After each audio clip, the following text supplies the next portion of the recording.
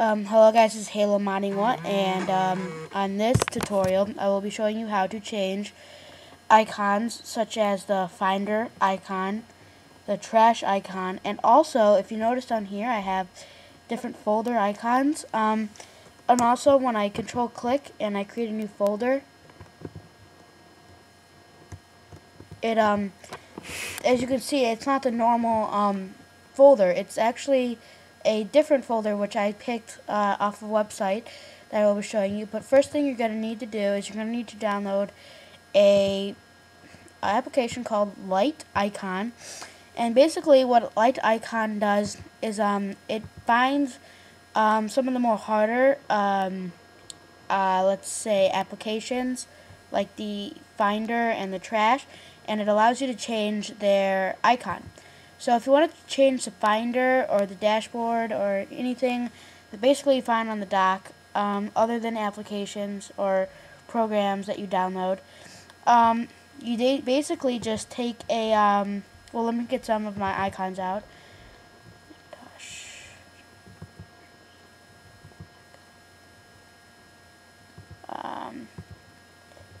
Say I wanted, see if there's a Finder one in this one. I've downloaded a couple of these already, but okay, here, since I'm not using my dashboard on my dock, I'll just show you with the dashboard icon. Say I wanted to change my dashboard icon. This right here is, as you can see, this is the default dashboard icon, but say I wanted to drag this icon in there, I just select it, drag it right, and as you can see, once I move it over there, it kind of shades in. Just drag it in there. There should be a yellow and black bar on top of it, and just click apply changes and let it load. Make you type in your password, and basically it will take effect. Now for some of them you would have to log off and restart for the next one I'm going to show you.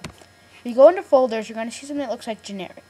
Now as you can see, my generic folder looks a little bit different than what you might see as a generic folder. Your generic folder might look like this one, but closed. To do this, simply just drag in a folder, whichever one you want to use. So if I wanted to go back to my Soviet. Also, if you like this Finder and my folders, they're called Soviet. They're called the Soviet, I guess, Soviet.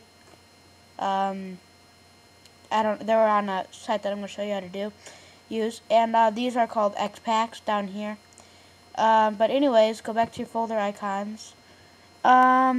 Here's our generic folder. Say I wanted to use this, and I just wanted to drag that in there, right there. Now, for the generic folder, since there are a ton of generic folders, like, think about it. All your folders are generic folders that are not like any of these. You have tons of those. You'll have to either restart your computer or log off. It worked for me when I restarted it, but, yeah.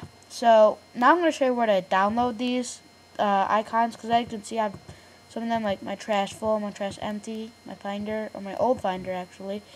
What you want to go is you want to go to a website called Interface Lift, which I'll put actually links for both of these, liteicon and this here. And you want to go up to icons, and you can basically just pick whatever you want.